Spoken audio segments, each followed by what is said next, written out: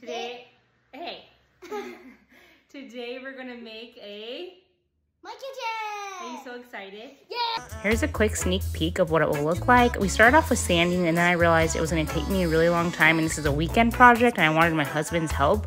So I decided to start putting it together instead. Here we are making the back of the kitchen flat so that it could stand up straight with the base, and then we had to screw it in to the bottom. We just used a drill to make a hole and then used long screws to attach it. We did 3 screws along the back, 1 in each 2x4. And it was still feeling a little bit wobbly, so my husband decided to add some from the side too. To make the sign at the end that says Mud Kitchen, we took some of the leftover slats from another pallet and screwed them on the back to be a little bit taller than the back of the kitchen.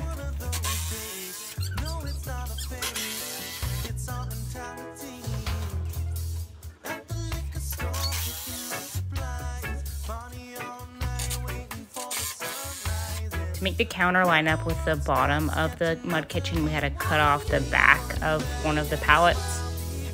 Then we measured how high we wanted the legs and cut them. To make a spot for the legs, we had to cut a notch out of the floor of it on all 4 sides of the bottom piece of the Mud Kitchen. And then we just screwed the legs into the base. My husband had an audience at every moment of this project, whether it was me, my 5-year-old, or my 1.5-year-old. Also, you'll see my son sanding throughout the video, but he really wanted a job to do, and it was like the perfect thing for him to do that, you know, let him be involved. Then we just placed the countertop on top of the legs, and then my husband, again, screwed them into place. Also, almost every single time we are screwing a nail in, we had to also drill a hole first so that it would go in smooth. Then we added a little finishing touch to the front so that it was smooth instead of open. For that piece, we just used an extra slat from another pallet. For the sink, I just traced a circle that was a little bit smaller than the bowl we were planning on using. Then my husband cut the circle out and also had to cut the ones below it so that the bowl would sit flat. My husband is the true MVP for this project because we didn't have all of the right tools, but he still made it work.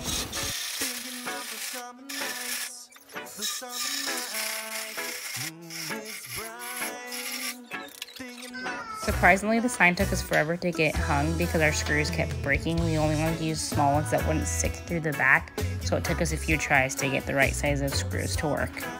Here I am trying to screw a small one in with just my handheld screwdriver, and it broke off.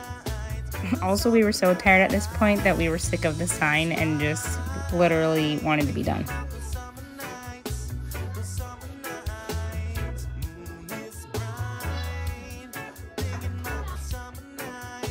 Finally, we got it to work, and then I started sanding the whole thing down the next day. Not gonna lie, I thought this part was gonna take a long time, but I didn't realize how bad my hand would start to hurt, so I had to take quite a few breaks. Also, if you've used a sander for a long period of time, your hand can start to get like tingly, and it was freaking me out. Then I decided I wanted to stain it to help make it more waterproof because obviously it's going to be outside. I just picked a transparent one. I think it's like Valspar 1 coat. This was probably my favorite step because it's so satisfying to paint the whole thing one color.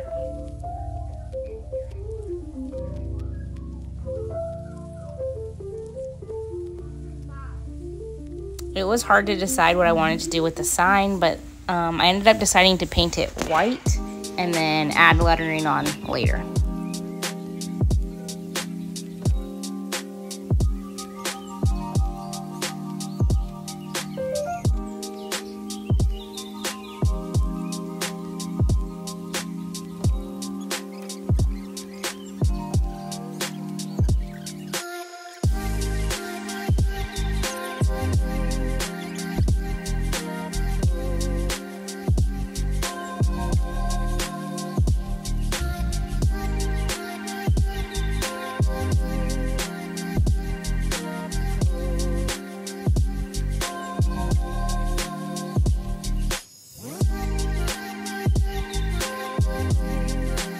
While I waited for the white to dry before adding the letters, we added the hooks to hang like cup measures or pots or pans. So we just drilled a hole and then added these little gold hooks from Hobby Lobby.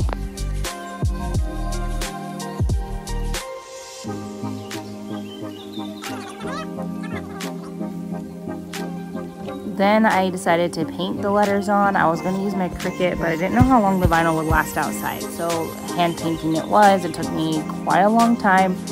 And I'm a perfectionist, so obviously there's things that I would change with the writing, but it turned out cute. So there's no going back now.